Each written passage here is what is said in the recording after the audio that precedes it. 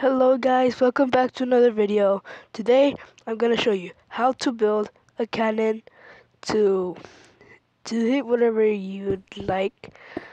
So wait, I didn't finish this, so hold on. Okay, so done. So let me just remove these two rows of blocks. Okay, so reminder that the cannon has to be 8 blocks. Wait, let me make sure.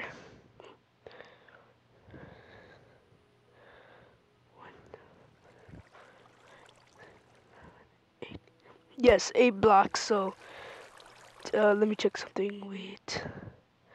Okay, so to do this, you have to place a TNT there, and yeah, this is literally what you have to do. Just build the thing, place 2 TNTs, and make sure you have the stone things next to the TNT, or else it fell. And yeah, so let's try this out. Yeah, sorry. Yeah, that was an accident. I tried lighting it. I'm supposed to light this first, okay? There, and then there. Oh no. Uh, wait. I have to fix some stuff. Wait, just wait, please. A few moments later. Okay, so I'm back. Let's continue. I fixed the crack, yeah. Okay, now you have to time it perfectly so you don't repeat the same mistake I made, okay? To hit the target. So let me try to time it perfectly. Then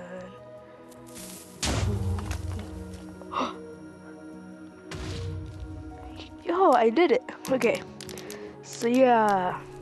So I'm just gonna go build on the tower now. Now for you to not repeat the same mistake, go far and high up. So you don't repeat the same mistake and it has more speed. Okay, let me just. Okay, so you have to build like this.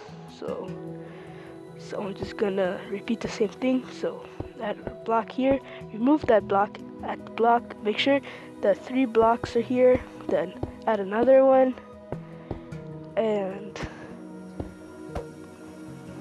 wait, make sure it's like this, or yeah, then add the bottom layers here.